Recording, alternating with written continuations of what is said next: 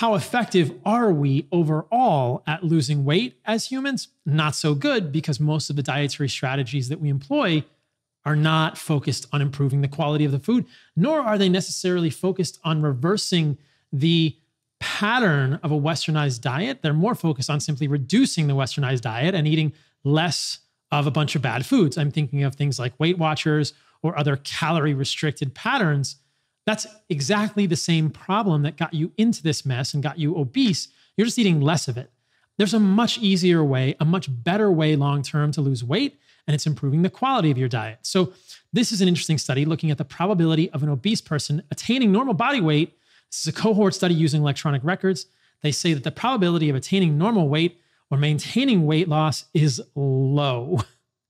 No shit, Sherlock. So in this study, there was a maximum follow-up of 9 years. There were 1,200 men and 2,200 women who attained a normal body weight. They said that the annual probability of attaining normal weight was 1 in 210 for men and 1 in 124 for women, increasing to 1 in 1,290 for men and 1 in 677 for women with morbid obesity. The annual probability of achieving a 5% weight reduction was 1 in 8 for men and 1 in 7 for women with morbid obesity. Why is it so hard for us to lose weight well? I've already talked about it. Because most of the dietary strategies out there are calorie prisons. You wouldn't want to go to a state penitentiary. Prison is no fun.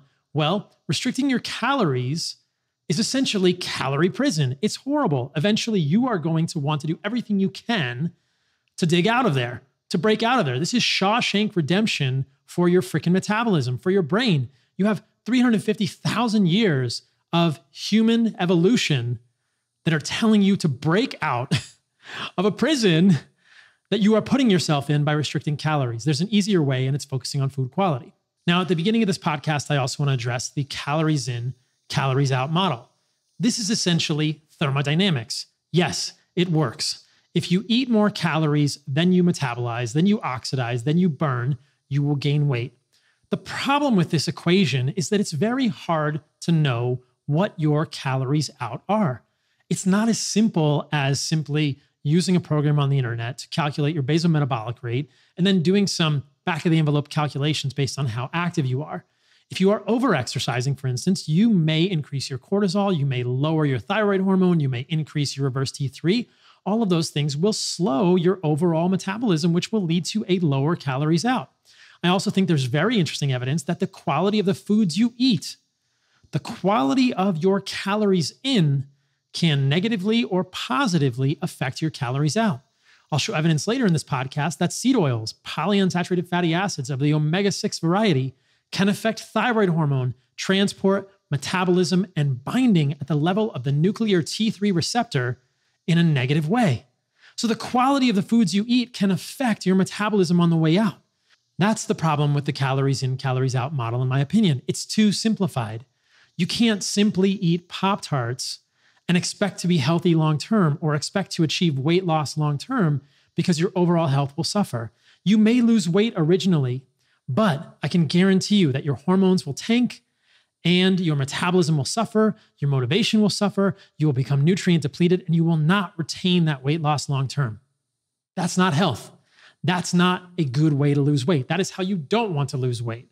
If you don't change the quality of your foods, I fear that your weight loss will not be sustainable and that you will lose health as you are trying to lose weight, which essentially negates the whole point of the endeavor.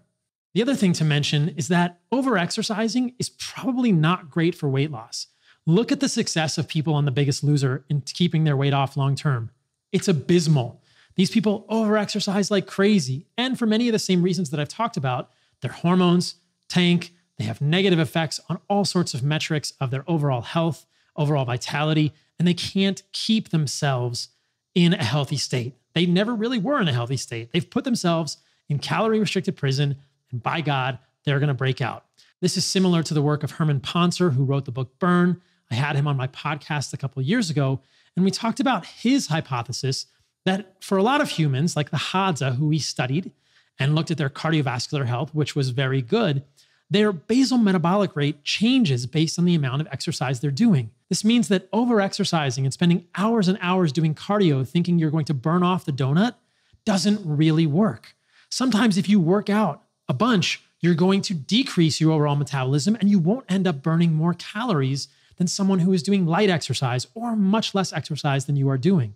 What we do know pretty clearly is that having more lean muscle mass on your body will elevate your lean body mass. So as I've talked about in the past, I am not a fan of chronic cardio, as Mark Sisson would say. Running a whole bunch makes you a smaller version of yourself. It doesn't make you more muscular, it makes you a smaller version of what you are now. If you are a little pudgy, running is probably going to make you a little pudgy, smaller version of yourself. It's not going to give you the effects you want long term.